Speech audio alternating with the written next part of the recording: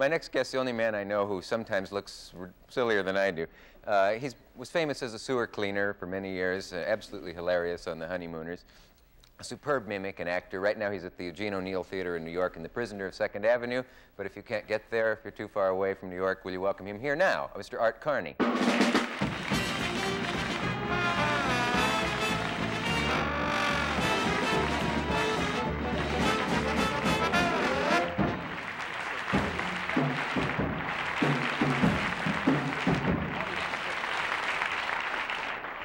Arturo, how are you? Hi. You move so beautifully. It's like a Nijinsky or something. I don't know. You know what it feels like to spend half your life in water. That's right. You've been... Lloyd Bridges just called. Oh, he did? Yeah, congratulations. Is he suing me for... I'm a little shaken up by that. The funny thing was I couldn't stay down in the tank, and I couldn't hear whether anyone could hear or not, and I couldn't hear the audience. I didn't know if they were laughing or booing or leaving or what they were doing. But that was... I'm not underwater, and I can't hear the audience, because I have a little hearing problem, so... You do? Yeah. What? Oh, you say... I never mind that. You know, the last time I saw you... Yes, we had in the coffee shop in the Beverly Hills Hotel. That's right. I look, and there's Art Carney having coffee right next to me.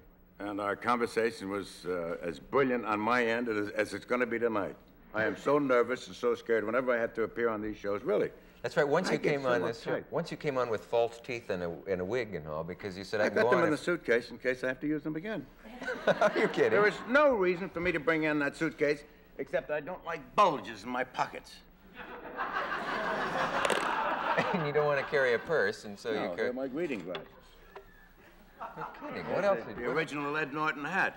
What's that, Ed's hat? Let me see it. Put it on.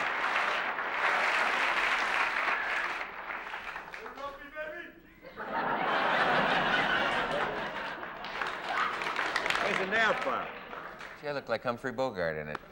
Right. Why do you have a nail file? Huh? Because it's too heavy. Put these on. What is this? Wait, I can't put them on with my Ed Norton hat. It's like 2 ice cubes in a rim here. I don't... Wow. Where are you? The Charm Brothers. Say, where should we go and have some fun?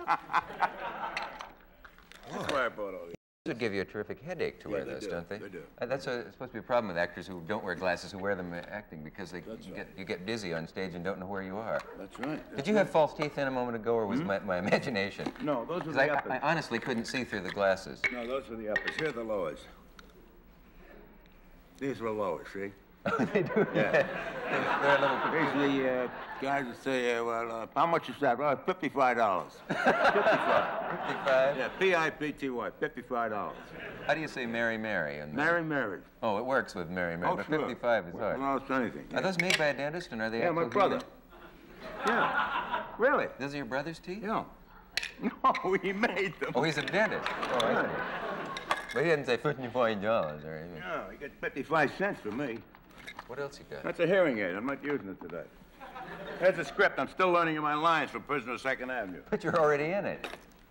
Carmine DeSapio. Roosevelt glasses. Wait. You're not going to get past the Roosevelt glasses so easily. Obscene letter I got in here someplace. Could you put the Roosevelt glasses on for just a second? If you take off that hat, I will. Oh, I forgot I had it on. Is this Ed Norton's original hat? That really ought to be in a museum. I bought that in Mount Vernon, New York, in about, I don't know, 1934, 1935 for $5, and it just kicked around the house, and that's it.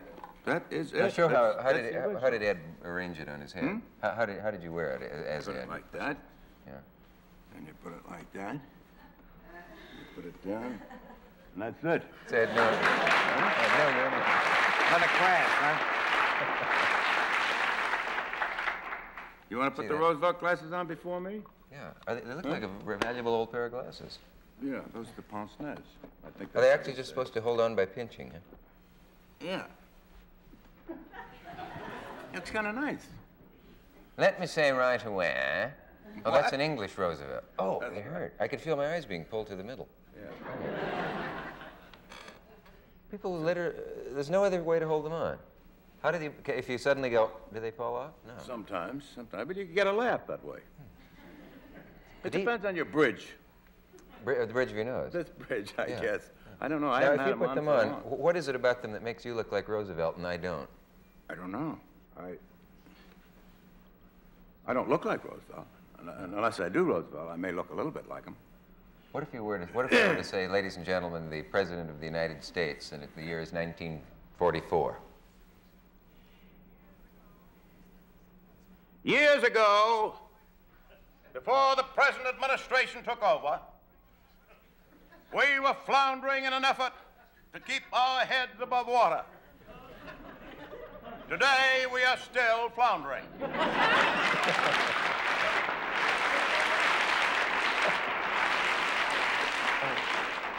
But at least we have learned how to breathe underwater. Right on the nose. One night, Charles Nelson Riley will be here, and Neil Simon, who wrote The Play You're In, and J.P. Morgan, and a man who has an incredible treasure story to tell, discovered underwater treasure by the ton, coins, an old, I had some of the coins on the show the other night from the 18th century, and he really hit the jackpot. It's an incredible story. He'll be here tomorrow night. I like any treasure story, to me, is good. I like things like that. I pick them up, I can't put them down, those treasure stories. Do you? Say, that really, when you did Roosevelt's voice, it really brought back, I was just a kid, but I can remember that voice coming over the radio in World War II and all like that. I guess I started doing Roosevelt when I was in high school, you know, in the late 30s, when he first went into office. You're probably a little older than I am. Hmm? I say you're probably a little older than I am. Just a smidgen. Yeah, this is all makeup. It's just for sympathy. Yeah. I toned this down for the play because I'm supposed to be 50 in the play and the youngest member of the family, and I'm actually 53, and I just toned this down for the stage. And you take 3 years off yourself. Give or take a few. You play a guy who goes berserk from all the problems of living in New York City. Typecasting. Have you? Yeah. Oh, I flipped many times. Have you? But sure. you always come back. I always come back for more. Yeah. You were in the war. And I was in the big one. Did you have an injury of some kind? Is it something you can talk about? I've never heard you talk about it. Sure. What happened to you? Well, my right leg was hit by shrapnel, and I was in the hospital for about 9 months, and I have, this leg's about an inch or so shorter than this one, and when I'm out of work, I limp.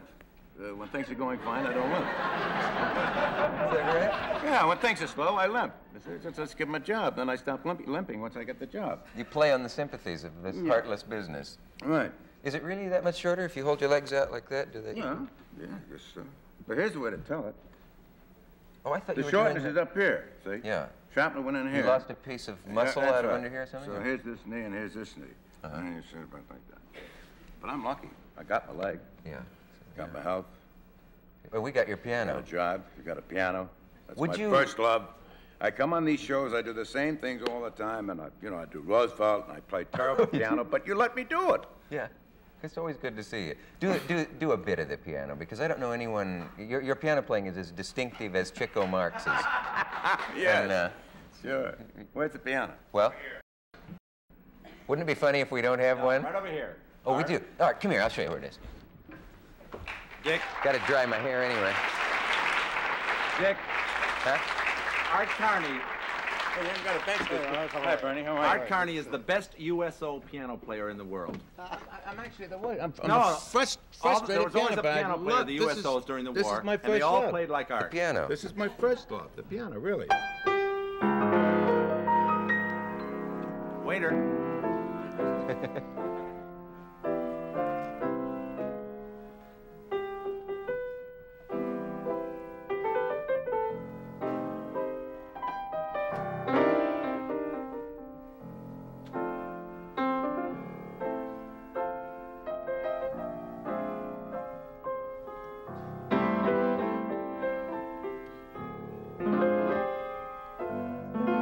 Hey.